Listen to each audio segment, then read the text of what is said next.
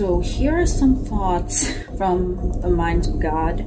As you walk, do you conduct yourself as a god or as a peasant? A god does not seek for anything along his path.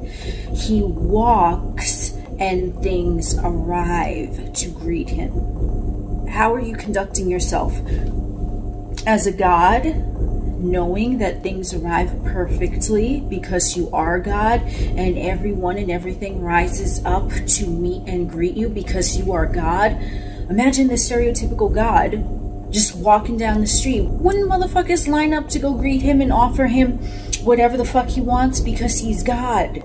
So you conducting yourself as a God, you know that you walk and situations and circumstances and even sometimes instruments, which are other individuals in humanoid vessels, are going to rise up to meet you. Everyone and everything that rises up to meet you, think of it, consider it from a God perspective, not a peasant perspective. God just walks and the others rise to greet him and to serve him. A peasant walks and seeks, for he contains it not within himself. God, containing it, whatever it is that he chooses to focus on, to rise up and greet him, he already contains that within himself. Everybody want to meet God, you know what I'm saying?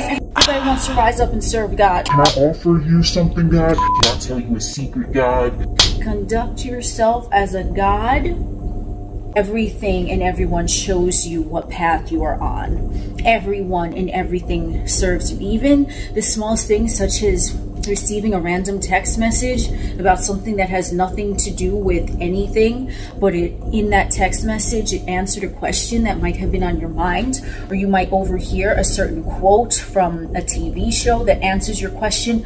Those are godly things. Those are you proceeding along the path and knowing that the path is always rising up to help you and assist you because you are God, and everyone and everything wants to serve you and exists to serve you, for you are God. You seek not from the outer, you contain it within, and the outer arrives to serve you.